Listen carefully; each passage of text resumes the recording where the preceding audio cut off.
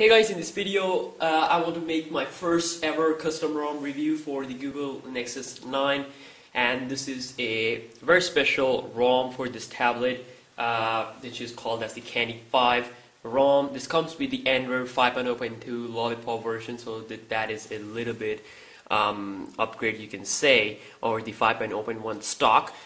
We do have a good kernel available for this Nexus 9 that I will be making a review about pretty soon. So yes, let's quickly dig into this custom ROM. Now you can see I do install the G apps, but there are a few apps, so this is just one app drawer we have. We have all the apps, Google apps and all that good stuff installed, and then also if we go back, you can scroll like this. You can see the effect here. This is accordion effect. You can hold down the screen, and then if you swipe above, you can change the home screen settings.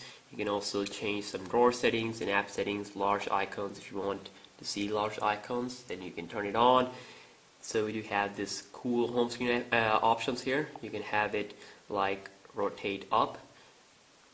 You can change the effect there, which is extremely great.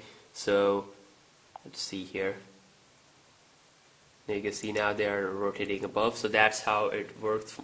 And also you can have it on the app drawer, like the same way. A lot of different types of effect there. But anyways, if we go here to the notification area, you can see this is the default Lollipop notification area. You can see that we have the rotation lock option, which is pretty great. You can see that it's awesome, and some basic settings here. A good thing is that we have the dedicated flash option, and that works pretty fine. Then if we go here into the settings, you'll notice that settings is basically the same as the stock one. You see nothing is new, but if we go here into the About tablet, you can see Candy5 Flounder, which is the name of the Nexus 9, and Candy5 Lollipop ROM version official, and this is the kernel, CM12 default kernel. And so if I go here into the settings, and if you look closely in the settings, you will find a option which is of course a ROM specific option, so that will catch your eye, which is in personalization called as Candy interface. Now in Candy interface you will have these cool options, animation. You can set up some custom buttons. You can also set up some gestures, which is extremely great. Then you also have the lock screen shortcuts. We have the navigation bar options, recent panel, and status bar. Now let's check out the options one by one. If we check out the animation option, let's see if the double tap on the nav bar sleeps the device or not. Let's check this out. Okay, so you can see that that works fine, and let's double tap on the screen to wake it up. Let's see if that works or not. You can see that also works, so that is great. And if I lock the device, if we see the lock screen more detailed, you can see that we can unlock the device, and also you can go here into the camera quickly. So I haven't seen any kind of crashes or whatsoever. Front camera works fine, video recording works fine, everything works fine. So this is a default Google camera. There's nothing that much special about it. So, but good thing is that it's working very fine. And then also we do have a working Wi-Fi connection, of course, browser and all that. So let's get to that point here. Animations, we were here. So animation wise, you can see we have the list view animation. You can change the list view animations from wave left to alpha. Ton of animations there. You can also have the system animations, activity open animation, activity close animation. You can set it up to like slide in right, task open animation, slide fade. So you can have ton of animations. You can also set up the duration. You can make your Nexus 9 extremely fast if you set the time to very less, so that is extremely great. Now you can see the effect there. That is something that you can use to make your Nexus 9 more awesome. So that is the animations options there. And if you go here into the buttons, We have the backlight option. We have the wake up device to press the home button to wake the device. Then also we have the menu button option. Some really great stuff here. Set up custom stuff. Gesture anywhere. You can have gestures. Set up any gestures to launch a specific app if you are interested in that. Then also we do have the navigation bar option.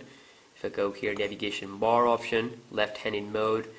Place the navigation bar on the left side of the screen in the landscape mode. Of course, you can enable that in the landscape mode. Let's check it out. Okay. So this works fine. I'm not sure if it's working, but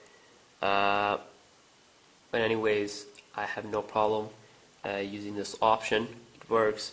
But if we go here into the recent panels, of course, if we click here into the multitasking app button, you can see you can quickly close everything up using this button. Now this button is located on the top right corner.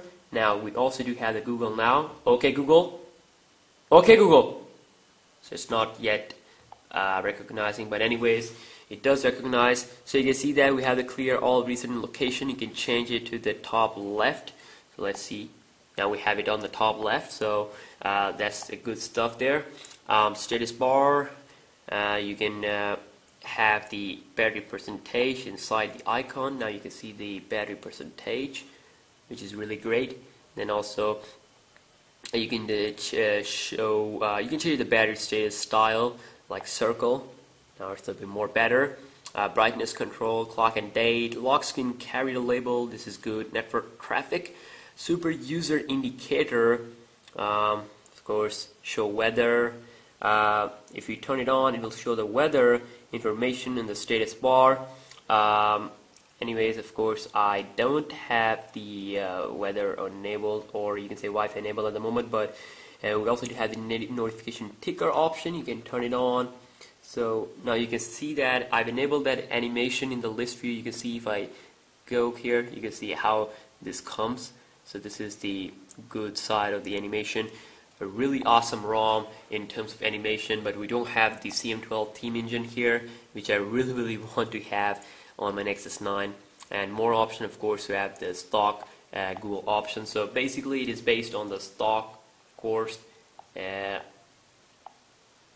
Most stuff is stock.